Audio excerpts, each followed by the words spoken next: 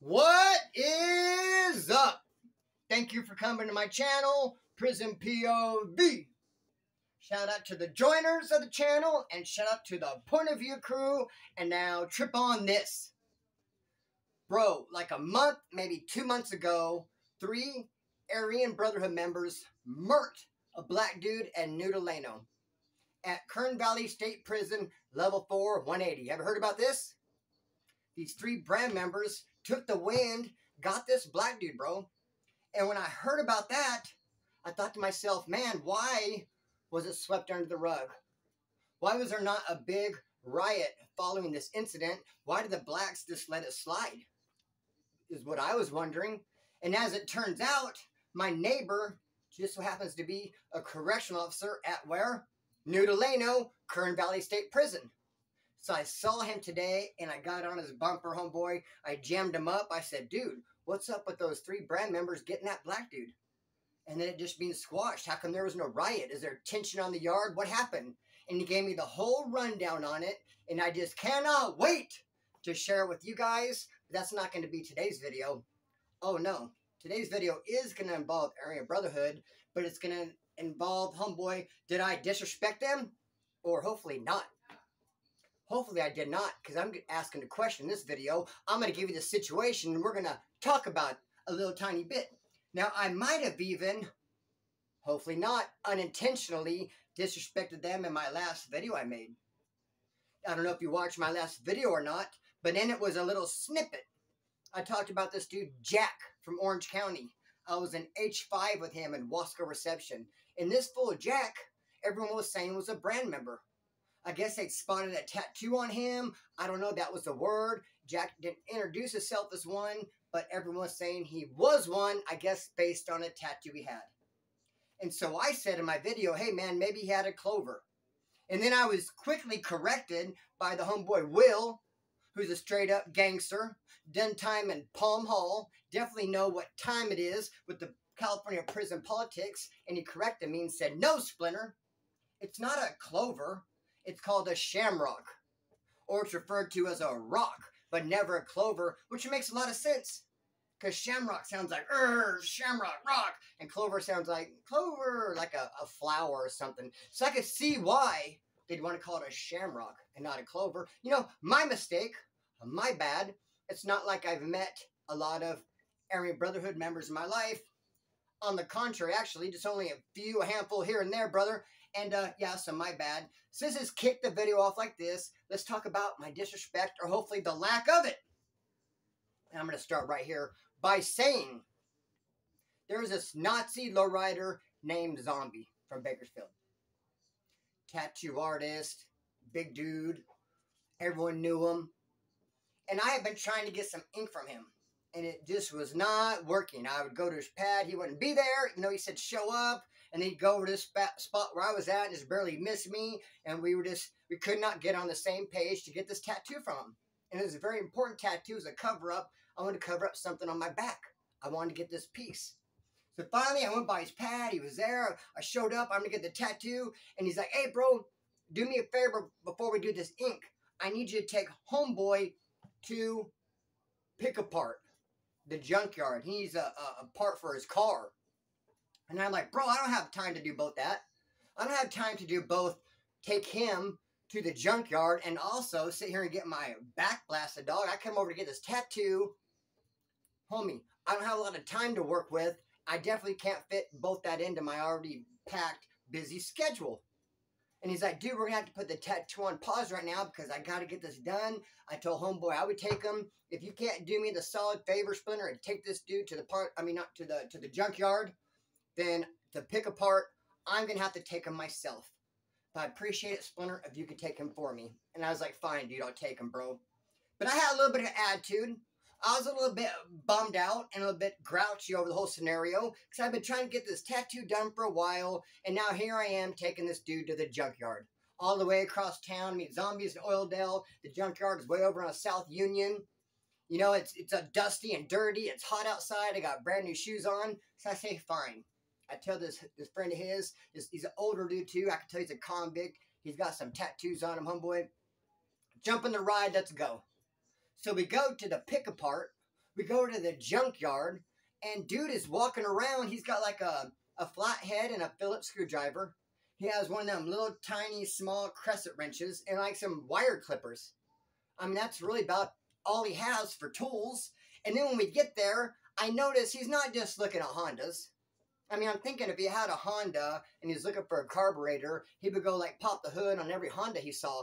But no, he was looking at Hondas, Toyotas, VWs, and I'm thinking, what's up with this dude? What kind of part is he actually looking for? It looked to me as if he was just looking at everything. Like if he just wanted to sit and just have fun with every single car out there. And he wasn't just looking under the hood. He was looking under the hood on some cars. He was looking at the interior on others, under this seat, in this trunk, underneath this one. Bro, he's all up and down and inside all these cars, climbing all over them. Meanwhile, my shoes are getting dusty, and I'm not having fun. I'm getting sunburned. So finally, I tell him, dude, we got to split, bro. I don't have time for this. This is not what Zombie... He didn't tell me this is what was going to happen. He said, just run here real quick. I thought we were going to get a part. You're not even really looking for a part. I kind of went off on him a little bit. I kind of gave him a little bit of a tongue lashing. I mean, I got some stuff off my chest. I wasn't disrespectful in my speech, but I was letting him know I wasn't happy. Bringing you here just to walk around aimlessly. It's not my get down. It's not what I really want to do, especially not right now. I told dude, man, we just got to go. We got to go. Just get in my car. Let's just split. And so when we were leaving, I did happen to notice something on him, though. It kind of made me think, what? He had a bluebird tattoo. A bluebird tattoo.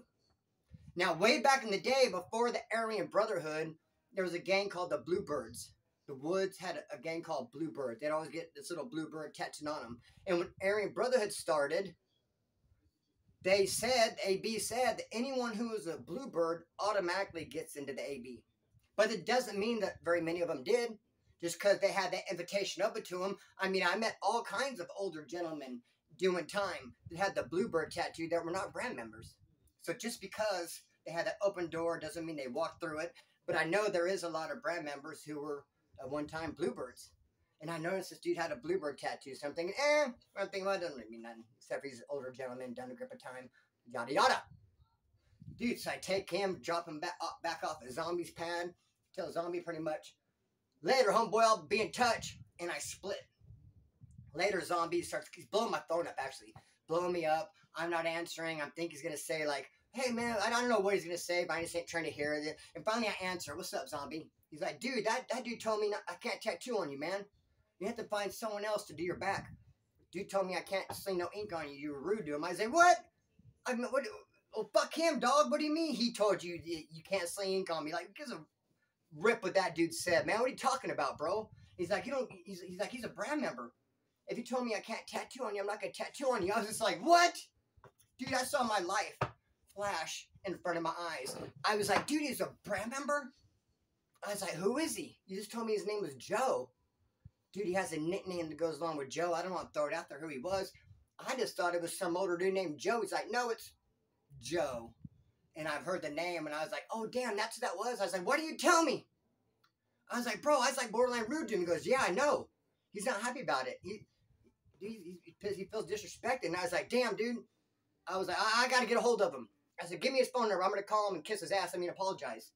And he goes, I'm not going to give you his number. I'll tell you where he lives. And I'm like, dude, that's weird. Usually it's the opposite. It's like, I can't tell you where he lives, but I'll tell you his phone number.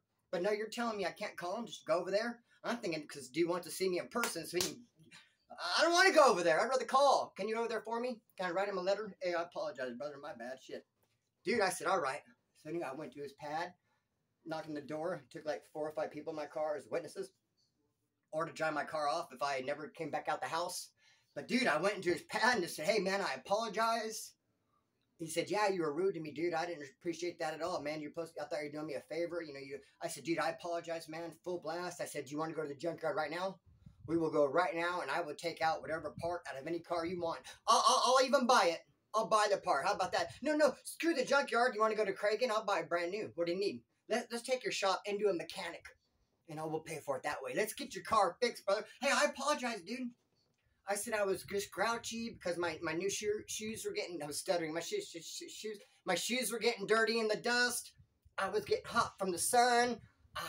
No disrespect to him, but you were like a little aimless. I couldn't get on board because I didn't know what your plan was. If you'd said I'm looking for a carburetor out of a Ford, I could have been more on board. Carburetor out of a Ford, I could be on board. Dude, I didn't know what you were doing. He's like, all right, I accept your apology, and just be careful how you treat people in the future. You never know who you're dealing with. And I said, amen to that, man. And thank you for accepting my apology. And dude, anytime you need a ride anywhere, like, don't hesitate. Hit me up. So then I left. We shook hands and hugged, and everything was gravy. And I didn't really give it a second thought until like a month later, man. A month later, I'm at my old lady's dad's house. I have a girlfriend. She lives with her dad. Actually, it's not with her dad. It's a house her dad took over for some chick. He was working, hustling some chick, took her pad dog, snarf, snarf. He was over there at this house. I would often stay with my old lady. And he called the pad and he said, hey, this dude's going to be coming by with a stolen car. Let him put it in the garage. I told him he could hide it there because his house is hot. Now, dude, I hate that, bro. Let me tell you right now, I can't stand that. When people want to bring their felonies over. I've had people call me and say, hey, Splinter, can I bring over my meth lab and hide it at your house? Because, you know, my house is hot. Cops are watching. I'd like to bring all my felonies and all my stolen items to your house and all my quit days and all my...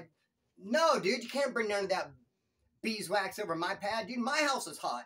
I'm at scaring on parole. Cops are watching me. What do you mean? So then when her dad called and said, this dude's bringing a stolen truck over, let him park it in the garage. But let me pause it right there. Because you know what is kind of up the same alley? And it's something I'm dealing with right now that pisses me off. People will say, let me bring my felonies over. Let me bring my guns. Let me bring my stolen car. Hide it at your house. My house is hot. Also, what people would do, if you have a lot of animals, like Sue and I do, we have several dogs and several cats. We're in the rescuing business. We will try to rescue animals off the street, find them homes. When you have animals, people think it's cool just to find spare animals, stray animals on the street and bring them by. Just here, I found this like stray dog on the streets here you can have it. And it's like, dude, do not drive around town picking up stray dogs just so you can drop them off my pad. I mean, what kind of madness is that? I don't even do that. I don't even pick up every stray animal I see on the street and bring it home. I mean, not long ago, someone found kittens. There's like 5 kittens. 3 of them had passed away, and the 2 of them were barely alive. That person snatched up both those cats and brought them here to our house. Here's 2 kittens, barely alive. I found them. It's like, well, thanks. What are we supposed to do with them? And just last week, our neighbor, it was on July 5th, as a matter of fact. Because July 5th, you're going to find a lot of strays because the dogs run away from home. On 4th of July, when they hear the loud fireworks, they get scared, they run off. And on July 5th, you're going to find a lot of strays. Our neighbor found a stray dog and brought it over. Here you go. Found this stray dog. Thought you'd like to have it. Care for it. So, dude, don't be dropping animals off of people's houses. And don't be bringing them your felonies. So her dad called and said, this dude's coming over with a stolen truck. I said, fine. I went out front. I waited for him. Because when that stolen truck came pulling up, I was going to say, dude, take that truck and get it the fizzuck out of here.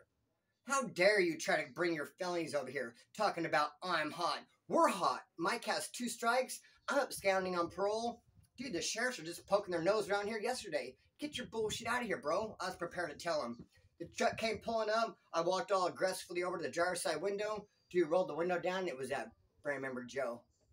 He's like, oh, hey, what's up, young sir? I walked immediately over to the garage, opened it, was like, come on, bring it on forward. Bring it in, homie. Bring it in. Cool truck. I was like, would you like me to wash it? I'll wash it for you. He's like, no, don't wash it. Keep your fingerprints off it. It's stolen. Well, hey, cool. Thanks for the heads up. But yeah, no problem. We'll keep your stolen truck. Any stolen items you have, drop them off, bro. I'll take them. Matter of fact, cops come, I'll say they're mine.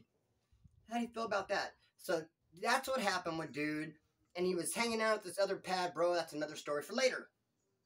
In fact, I told the story I almost told just now, but we're going to save it for later, in a video titled Bakersfield Brand Members I made like a year ago, where I talked about 3 or 4 different brand members from Bakersfield and some stories. But dude, the views were horrible. And I'm like, man, I deleted it. I'm like, bro, I'm not going to make a video like this where I'm throwing myself out there. I could possibly even get in trouble for some poor-ass views. Charlie Holmes. Be that as it may, if I disrespected him, I apologize. And we're cool now. But trip on this. Trip up on this one, homeboy. I am in prison. Of course, right? Of course I am. and there's a brand member there. I don't know if everybody knows this dude's a brand member, but I know. I know because he's from Bakersfield. And I knew and I heard about this dude before I even seen him in prison. I knew all about him. I knew what kind of dude he was. I knew he was a straight up killer and he was an Aryan Brotherhood member, but yet he's on a soft level 3 because he wasn't validated. He wasn't up in Pelican Bay. He wasn't at the Corcoran Shoe or Tehachapi like most of the other brand members. He somehow slipped through the cracks. Although he was bona fide brother, blood in, blood out, a straight up brother, an AB official brand member, he was on a soft level 3.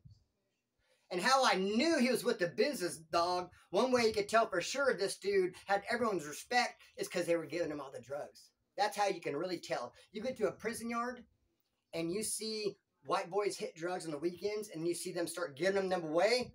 Who they're giving them away to, that's the dude with the juice. That's the gangster right there, homeboy. They're not just going to give their drugs away to just anybody. But, dude, this guy who I'm talking about, this brand member, had everything coming. It was real quiet. He walked the yard. Bro, he played handball. I seen people play handball against him and throw the game. Purposely lose. I mean, reckless, bro. He could sling that handball, small ball, and everything. Undefeated. No one could beat Reckless. But when he would step up and play this dude, he would lose every time. I'm like, you're throwing it. You're letting homie win, bro. Everyone could tell. Nah. Bad day, having a bad day. Anyways, this dude's straight up brand member. And now I had heard long ago that he had murked his celly. That he whacked his celly. That's one of the main things I always heard about this dude. He's a killer. He's crazy. He got his celly back in the day. So I'm getting ready to get out. When you're getting ready to get out of prison, everyone will have all these chores they want you to do. Hey, bro, when you get out, can you go do this? Can you go talk to this person? Can you mail this for me? Can you do this? Can you get this set up? People have things they want you to do once you get out. So I'm walking a lap with this fool. He has some things that he wanted me to do for him when I got out. So we're walking laps. And he's saying, do this and do that. And I'm saying, yeah, cool, no problem. Then all of a sudden, I freaking shoot from the hip, dog. And I'm like, hey, I heard that you killed your celly way back in the day. I go, what happened with that, dude? Can you tell me the story about that? He looked at me, his eyes this big, and then they went like first his eyes swole up like huge, like saucer pans, and then they got real small like a cat. Like, bro, he looked crazy, dog. He gave me the craziest look. I wanted to cut my tongue out and hand it to him and say, I'll never use this again. I knew instantly I messed up. Bro, I was just new to doing prison time, and I was just curious, and I literally thought this dude would walk a lap and tell me about a freaking murder he committed. I really thought that. He was telling me all the details. I thought he might even be proud. But, bro, he wanted nothing to do with that question. He even had someone come tell me later that one of the things he wanted me to do for him, never mind, don't do it. He sent me on a mission, bro. Before I asked him about that hit he did, he had sent me on a mission. Then I asked that question. He walked away. He sent someone over to me. Hey, Splinter. Dude said, never mind on that. What he wanted you to do. Just forget it. Nice meeting you. Mucho gusto. Everything's cool. So, dude, he got really pissed off. And the trippy thing about that is I know a Southsider who's done a lot of prison time. And I asked him about that. Or I told him about that. I said, dude, I was on the yard with a brand member once. And I asked him about him murking a dude at Sally back in the day. And the Southsider said, damn, dude, what happened to you after you asked him? I said, nothing. Just put me on the shine, quit talking to me, and no longer wanted me to go do a favor for him. He said, dude, if I, being a Southsider, would have asked a Mexican mafia member that, hey, tell me about the time you murked your celly back in the day, they would have hit me. They would have took my breath, dude. They would have took me out. That sounds like a weird question. Like, why do you even want to know? What are you going to do with the information once you have it? As for me, it's strictly entertainment. What am I going to do with the information? Nothing. Enjoy it. Maybe laugh. In my head, just be like, wow, crazy. I mean, it's cool to hear crazy stories like that, especially from the horse's mouth. I mean, I don't know what I'm going to do with the information. I mean, not save it up and give it to the police later. Hey, inmate task force here. You just told me what happened. Dude, never that. I mean, come on now. Never that. But this Southsider told me, dude, had I asked an inmate member about a whacking he did back in the day, dude, I would have never left the yard. They probably would have hit me that very same day. Dude, trip on that. And we know about how dangerous disrespect can be. Because I said before, bro, about how Bullet and Evil, 2 NLR members, were in Wasco reception, D6 the hole. And they were coming down they're coming out of their cells for yard, of course, all shackled up under escort, and they walk by a brand member named Turtle, who's in a phone booth, like a one-man cage where they hold inmates, usually during yard transport, blah, blah. Bro, he's in a phone booth, this brand member Turtle. Evil and Bullet walk past him, and Turtle sees him and says, hey, what's up, fellas? And Evil says to him, NLR, that's what's up. Banged on him. This brand member said, hey, what's up? And he said, NLR, that's what's up. Pretty much just gangbanged on him. By the time they got out to the yard, Bullet and Evil, Turtle had already told the fellas, marked Evil for elimination. So when they get out to the yard, the homeboys walk right up to Bullet and they say, we don't know what Evil just did. We don't know what he said to Turtle exactly, but he pissed him off, handed him a razor blade and said, now handle it. Dude, that's how serious disrespect can be. And dude, Evil was already marked for elimination for lying. Because when Bullet and Evil were cellies in D6, the whole Wasco reception, and they're kicking it in this bullshit like you often do with your cellie, Evil came out the pocket. He said, yeah, when I was at Corcoran Shoe, I had the top bunk. I was there with my cellie at the Corcoran Shoe, Evil said, and I was on the top bunk. But at Corcoran Shoe, there is not a bunk bed situation. It's two lower bunks. They're slabs of stone, one in each corner. So no, Evil, you did not have the top bunk at Corcoran State Prison. You were obviously never been there because it's not a bunk bed, it's two lower bunks. So Bullet caught him that lie, and he already requested from leadership, let me whack this fool. Let me take this fool out. I caught him in a lie. If he's going to lie about that, he's not trustworthy at all. And the thing about Evil, just straight up Hispanic. His name was Manuel. Straight up Hispanic. A lot of people don't believe me when I tell them there's Hispanic woods out there, and a lot of them, especially a lot of Hispanic NLRs. And that's one of the things that got them in trouble later on, too. The AB asked them to clean it up. The AB told them, no, we don't want any non-white lowriders. And bro, probably 50% of them are non-white. How are you going to clean that up? So I say all that to say this. None but the ultimate and utmost love and respect for the Point of View crew and for my joiners. I love you guys full blast. See you on the next one. I'm going to cut the string, let it fly. Peace.